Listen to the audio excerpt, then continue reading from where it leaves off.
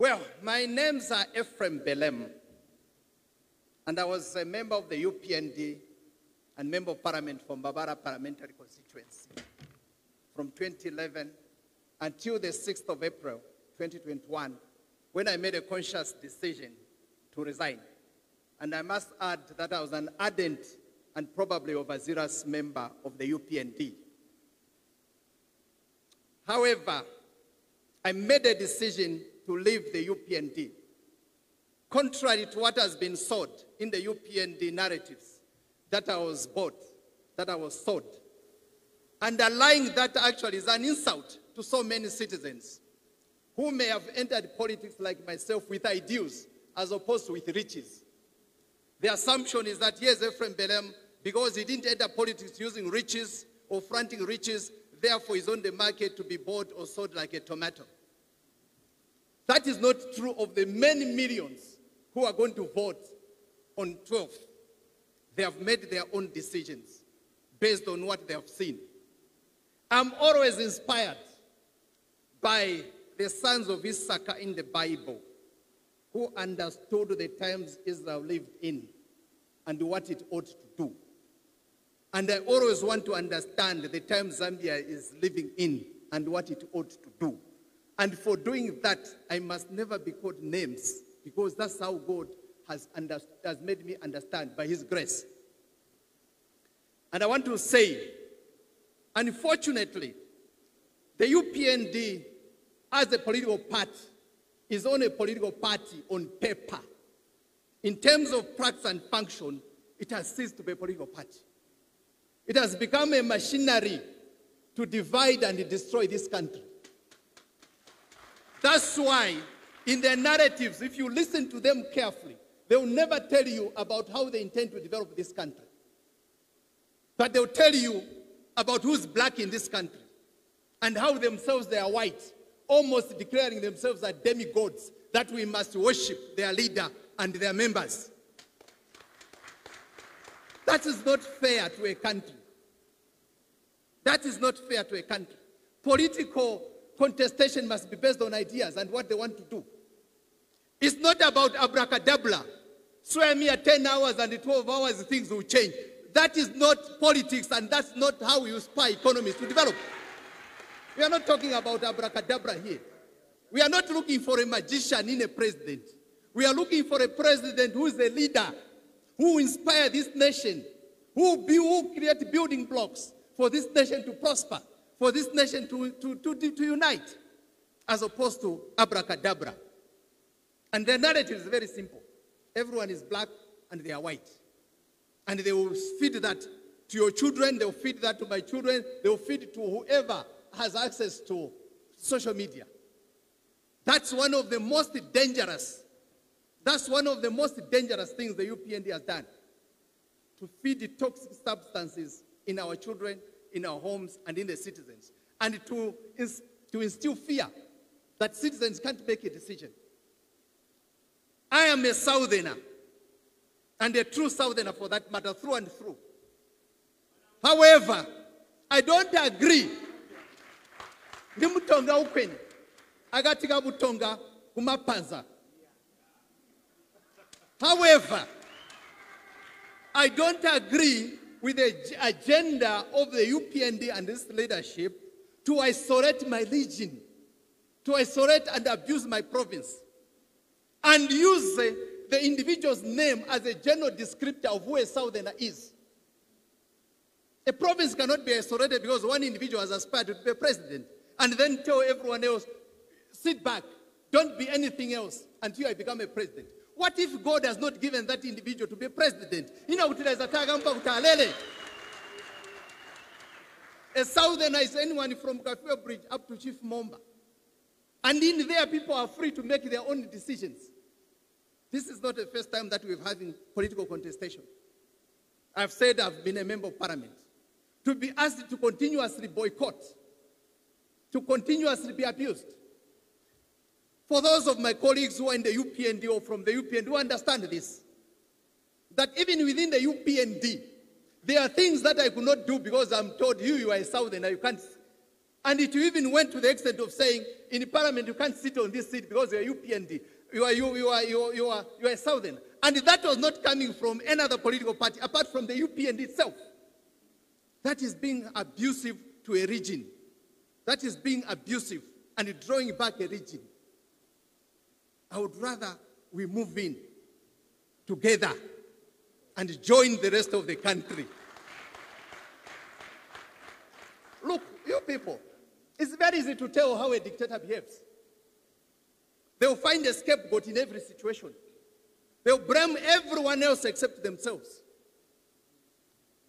Hitler, in the early days, in the Weimar Republic, blamed the economy on the people he called stabbed us in the back, the Jews.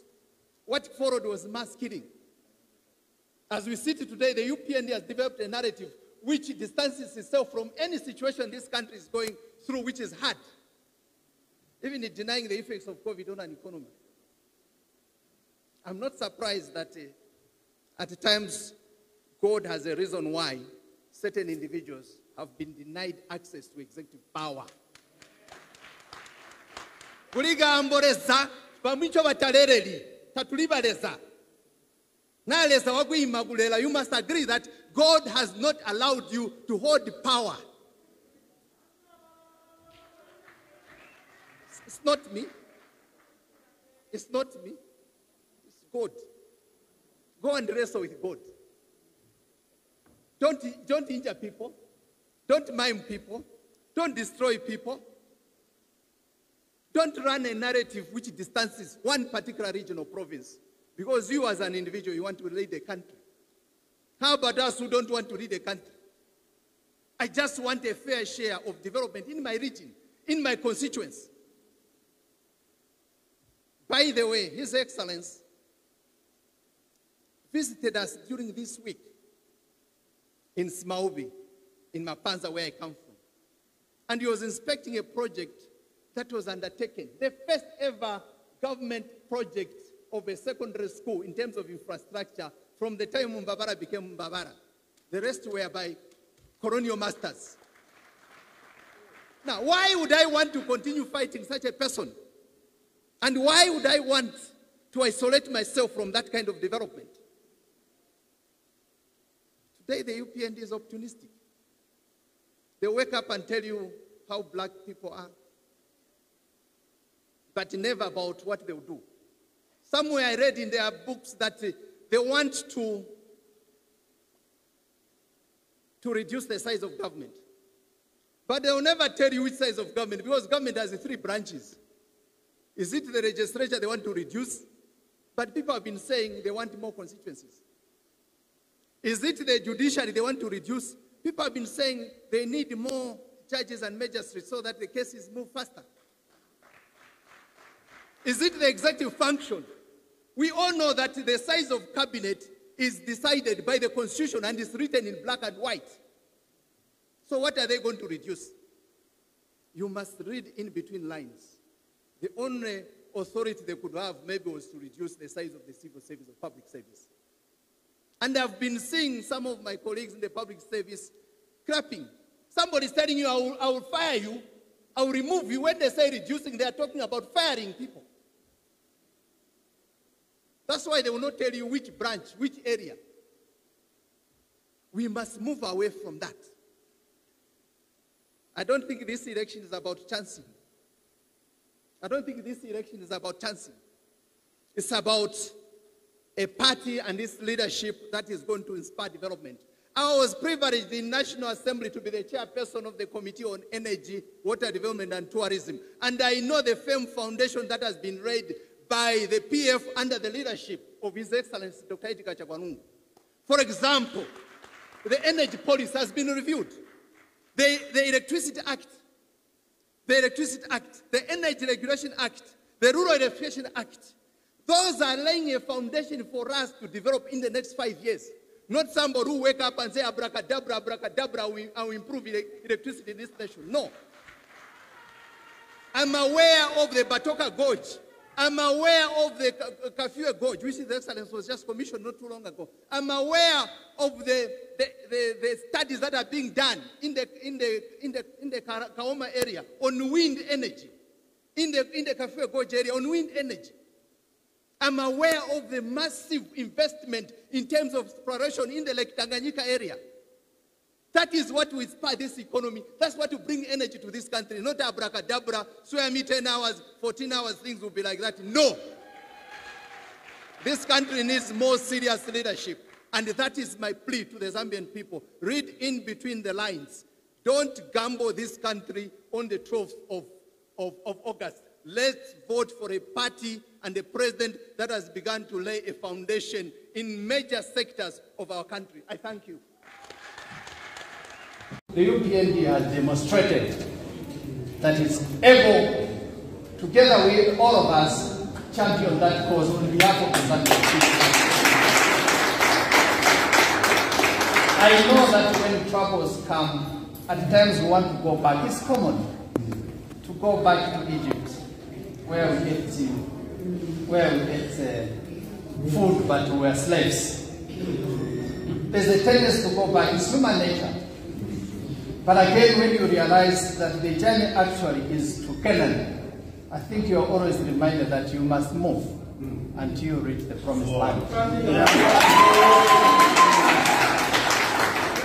There's also this tendency to believe that people join political parties to seek elected office. It is okay to come back home are the words the former Mbabala Member of Parliament Ephraim Belemu used as he defected back to the United Party for National Development, the party he dumped for the Patriotic Front after being left out of the adoption process.